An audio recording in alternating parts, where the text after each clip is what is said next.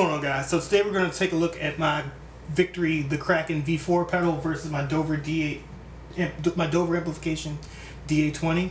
The Kraken is 4 cable method going through the DA20, so these amps are it's sharing the power amp with the Dover. When this light is on, you're hearing the Kraken preamp. When it's off, you're just hearing the Dover. Why am I comparing these two? Because folks are saying that the DA20 is made, the Dover stuff in general is made in the same factory where they make the Kraken stuff. So I want to see how much similar DNA, if any, that they share. So let's go ahead and get into it. We're just gonna we're not gonna touch the EQ too much. We're mostly gonna just check out the 2 channels on both and play with the game. I kind of have it dialed in somewhat like how I like it anyway. All right, let's go ahead and get going.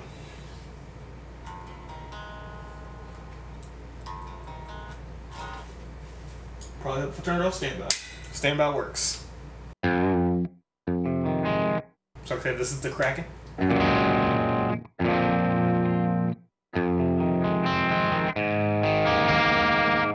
Turn on single coils.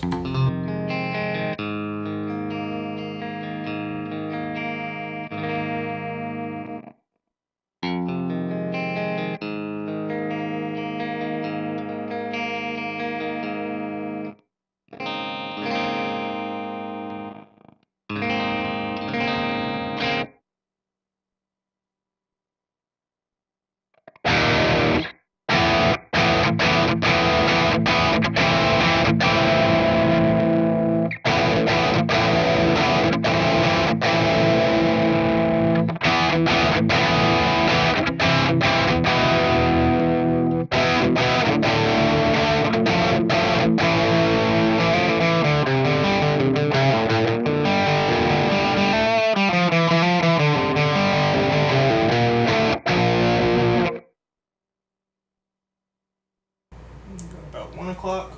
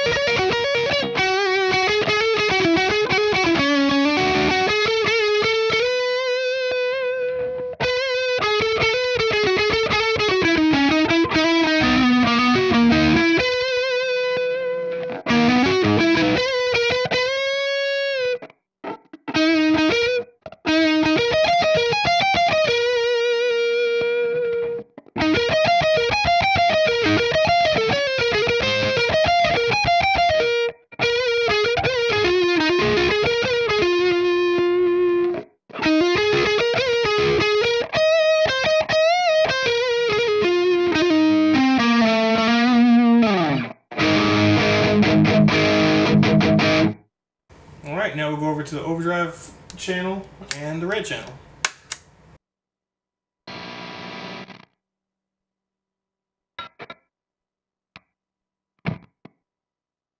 Start with gain at noon.